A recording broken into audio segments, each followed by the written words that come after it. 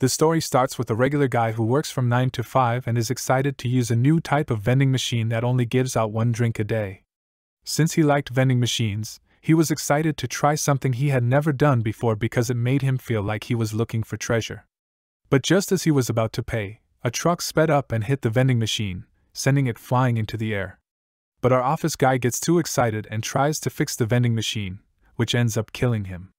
Surprisingly, he was reborn near a lake as the thing that cost his life. Since he knows there's nothing he can do, he comes to terms with his new life and changes the prices of his drinks for customers. But the vending machine uses points instead of electricity, which is a problem. Each hour costs 1 point, and for days he didn't have any customers or visitors who wanted to use it. When a frog person showed up, he suddenly realized he was in a different world. Just as he played back his welcome tune, he started hitting the machine with his weapon. When he tried to lose health on purpose, another frog person with an axe came to the scene. A girl warrior ran in like Tarzan. When the frog people were about to attack the girl, he saved her with his force field power, which cost him a lot of points because he had to keep it going for a while. The girl starts crying for food when she wakes up, and she wishes she had been a hunter when she had the chance. The vending machine saves her life because she can buy food with her money, even though it's very expensive for her. Everything in the vending machine was so good that she kept buying it all and chugging it almost as soon as she got it. When she's done eating, she says her name is Lamis. She was able to understand what the main character was going through. He reminds her of her friend Hilami, and because he was the only thing that kept her from being lonely, our main character ends up protecting her at night with his force field. When she left the next day, she felt like she would miss the vending machine so much that she took the main character with her.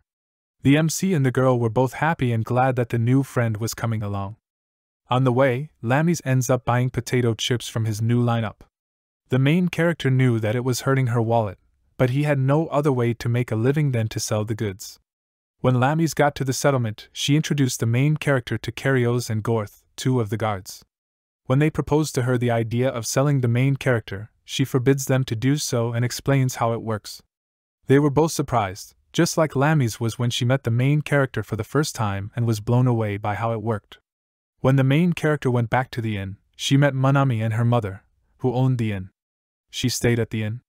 When the introduction to the main character was over, Manami noticed that Lamis didn't have any money on her, and she couldn't pay for her room because she spent all of it in the machine. It made the main character sad, but the owner told her she could work and stay while the machine stays outside. Before the day was over, Lamis came up with the name Boxo for the main character, which he also liked. Our main character liked living in the settlement because Manami took care of him and he was able to find regular customers. The people who were on guard duty for the settlement kept coming back, so they were the most important customers. One day, Swori, the child of a wealthy merchant, was sad. To cheer her up, he gave her something to eat for free, which made her very happy. After a few days, Lamis bought new gear to carry our main character, and when she entered the settlement, a talking bear greeted her, which ended up shocking our main character. Lamis saw that all of the adventurers were ready to attack a frog fiend base, and one of the hunter girls in the group was introduced to them. Lamis also introduces herself as a hunter to her, and the main character could guess the hunters are actually adventurers. The talking bear that surprised our main character is the director of the Hunters Association. He wanted Lamis to carry Boxo into battle because they will need his help getting food and supplies while they go on the attack. Boxo had to leave, so Lamis agreed to go. One of the seniors told her she would be on the transport team, so she wouldn't have to fight any frog fiends. Boxo was suspicious of the hunter because of how he was acting, and Lamis could see right through his face, just like Boxo could. The hunter guy's name is Captain Kirill, and when he was acting strangely, a woman on the team named Philmina punished him with her magical power. On the way, none of the hunters or carriers could keep from drooling when they saw Lamis and Shui eating from the vending machine, so they joined them. The new lineup of cup noodles made them so happy they kept coming for it. When Boxo got enough points, he bought the omnidirectional vision, which helped him see better when Lamis carried him. Even though Boxo's new skill was useful, it made him feel like he was going to throw up all the time. While everyone was eating dinner and setting up camp for the night, the director told Lamis that they would soon have to fight the frog fiends. He was worried about Lamis and Boxo and that they wouldn't be safe, which makes her nervous about bringing Boxo with her, but he was eager to travel with them. Since Lammy's was the first friend he made in the new world, Boxo promised himself that he would keep helping her no matter how many points it cost him. When they finally got to the enemy base, everyone joined the fight right away, even Lammy's, who fought while carrying Boxo on her back. Captain Kirio was impressed by Lammy's strength as she continued to kill frog fiends while Philomena used her magic to blast through the enemies. But somehow Boxo gets hit from behind as the enemies surrounded them from all the way, which distracted Lammy's as she felt bad for him. When Lammy stopped all of Boxo's attacks, it made him think about the past and how his life had ended. Boxo wanted to protect Lammy's and the others from the enemies because he was thinking about the past. Boxo turned on his force field right away, which makes the light around them hit all of the frog enemies around them. The hunter girl on their team didn't understand what was happening and thought that it was Lammy's powers, but Lammy's herself ends up clearing up the fact that it was indeed Boxo and not her. Lammy's instructs Boxo that he should let her know if enemies get behind his back, which ends up helping her, as she kept plowing through them.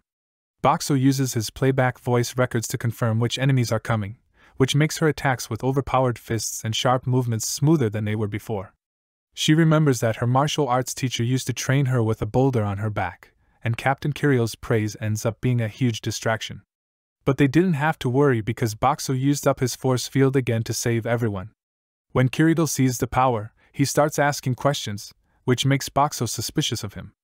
However, it didn't help to be sneaky because Lammy's kept telling everyone the truth. The captain's terrible face made him even more suspicious, since there was a chance he might try to steal him. When the battle between the hunters and the frog fiends is finally over, everyone starts cleaning up the battlefield, and Kirio tells them to cut the monsters' tongues. When it came time to join the front lines, Lammy's decided to join the hunters to help them, and Boxo once again agreed with her. They all went to help the director clear out the settlement, where they were fighting for their lives. When the fight was over, he thought that the fiends' reactions might show the arrival of a king frog fiend, who might be leading the others. The director left with his best soldiers to kill the king, leaving Lammy's and 1 or 2 other regular hunters in charge of food behind. When everyone was busy getting food, Lammy's went to help an injured person, so she had to leave Boxo alone. This made a person who looked evil angry when he saw Boxo. The strange and mysterious man looks around to see if anyone is there, then uses the wire he brought with him to steal money from Boxo. But Boxo makes things hard for him when he starts playing his pre-recorded greetings to get people's attention. The thief keeps hitting Boxo, and he ends up letting out a can of boiling hot corn soup, which makes him angry. The thief loses his cool and aims his knife at Boxo to hurt him. As Boxo could have guessed, Lammy's catches the thief red-handed. Lammy starts to question the man named Google, and the hunters and Boxo confirm what Lammy's thinks. Lammy's decides to tie the man up, and the hunters start to watch over him. Suddenly, though, the king frog fiend appears and starts shooting everything around them, leaving everyone to wonder where the guarding party went. Everyone thought the monster was dangerous because he was covered in a huge flame. Suddenly, the director and the rest of the team appeared and told the other players to run away to a safe place. When everyone started running for safety, Lammy's didn't know what to do because she wasn't ready to face something scary with Boxo on her back. The monster fiend was immune to all of their weapons, and their pet boar couldn't run away because it was too scared of the place.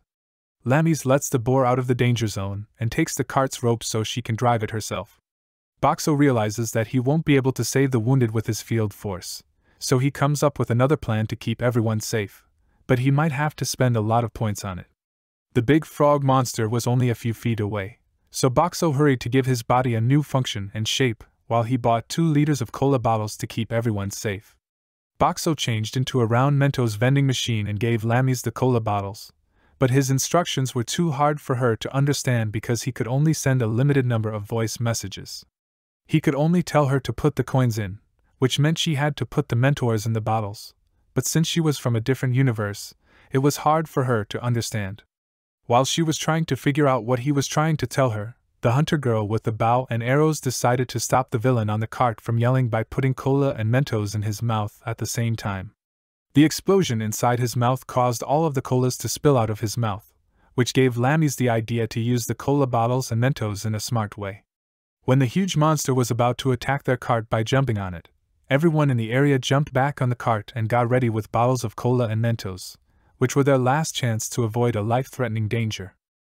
The main course starts when everyone gets their hands on the Coca-Cola bottles and starts filling them with Mentos candies to use the carbonated strength to save the cart from the monster. Not only them, but Philomena was also doing her best to corner the burning monster with water power and magic. When that wasn't enough, she doubled the strength with all the power she still had. When Lammies and her group realized there was no other way out, they shot cola bottles at the monster's eyes as hard as they could. Eventually, the fire got weaker as the monster got hurt and started to hide its eyes from the others. When the main hunters start fighting the monster because they can finally hit it with their weapons, Lammies runs as much as she can to get the injured away from the scene. The monster's blasts weren't as hot as they used to be, so the hunters were able to hit it quite effectively.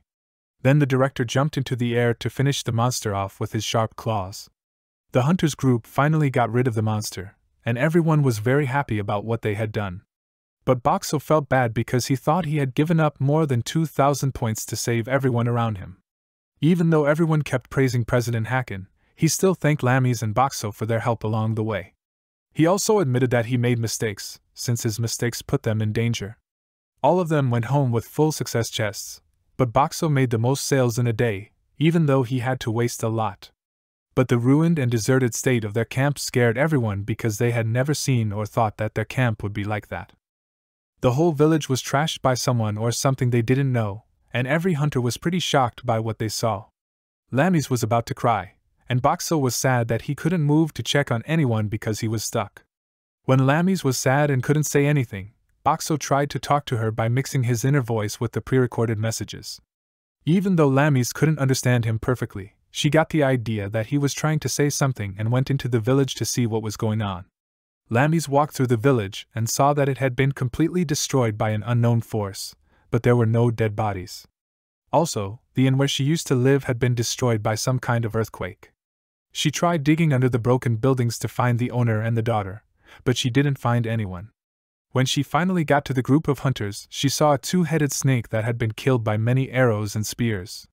Lammies saw that the two guards were fine and that nothing had happened to them. They also told him that all of the villagers were safe, which made him cry with happiness. It seems that when the villagers set off the magical alarm, they were all teleported to safety through a teleportation circle. When everyone came out after Lammies and the others arrived, Boxo opened his shop again and gave away everything for the night because it was a reason to celebrate. Lammies was drunk and happy as she continued to cling to him even though she was too high to care. Boxo was already a part of everyone in the village without him even realizing it, and he felt like he might be falling for Lammies because he would have liked someone like her when he was a human in Japan. The next day, everyone in the village started fixing things, since all of the buildings and structures had been destroyed and they all needed new homes.